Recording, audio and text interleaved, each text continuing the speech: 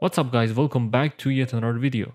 I'm Cypher and for today's project I built a Wardriver which I explained to you all about it in this video, and like always share the journey with you. If you wonder what is Wardriving is the act of searching for Wi-Fi networks while moving, often done with a laptop or a smartphone and the device I built.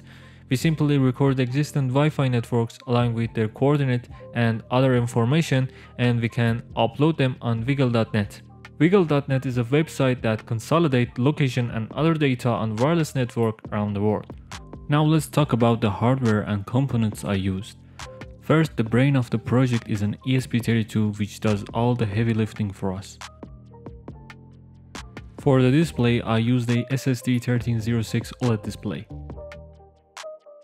After pieces of information are captured, we need to store them somewhere, so I put a microSD card slot on the design.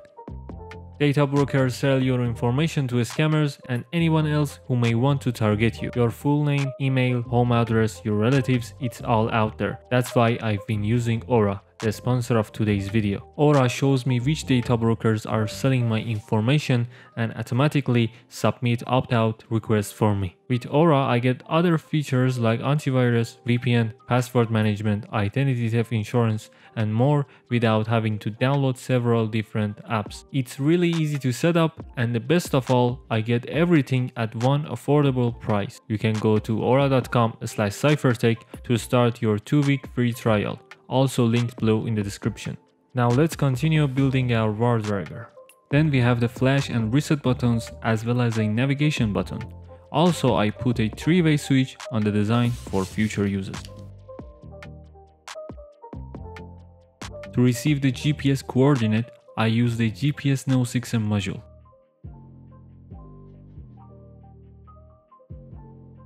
Then we have some SMD components, a lithium battery, a switch for turning the power on and off, a USB female Type-C connector, and a lithium cell battery connector. And here's the final PCB design. Like always, I use my favorite, the Altium Designer. To be fair, this design is not what it should be and it has many flaws, but for now it will do the job. In this part I used the Blender software and did a quick design for our Wardriver. It contains 2 parts, a bottom and top section. After a few failed attempts, I got where I want to get, and I think it looks cool.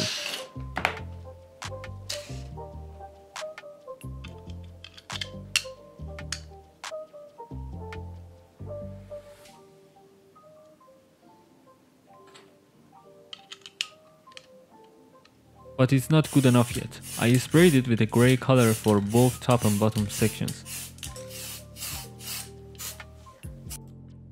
Now that we get rid of the boring white filament color, we have a grey boring color, so let's change it.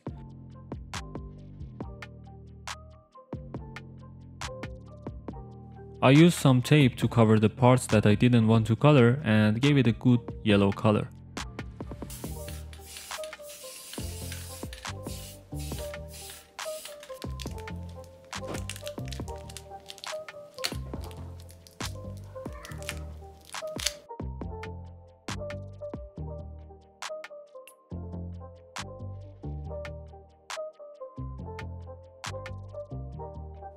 I have been using it in a few places and I wanted to cover more range, so I decided to add an antenna to it. I designed a little holder to attach to the bottom section of the case.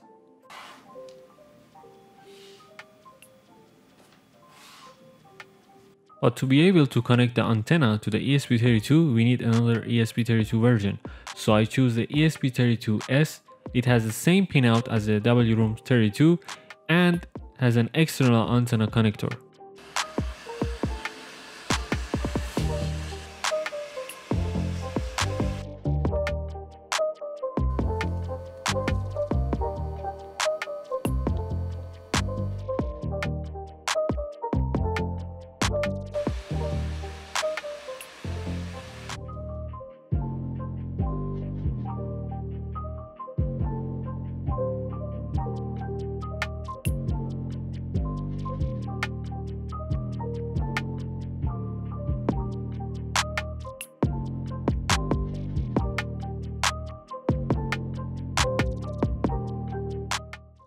Now let's see how it works. In this project on the display we have a little character that changes according to the amount of detected Wi-Fi networks. Also we have two icons that shows us the number of available satellite, and the other one shows the amount of available Wi-Fi networks in the area. If we hold the navigation button, we can see the available Wi-Fi networks along with their channel number and encryption type.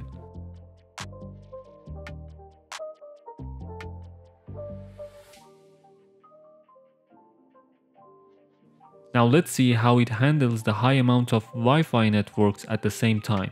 I used my beacon spammer so we could see if it's okay with it or not. You see, the NRF box detected a high amount of traffic as soon as I powered up the beacon spammer, and the Wardriver showed the number of detected networks without problem. Good to know. Also, I replaced the antenna with a piece of wire and it did better.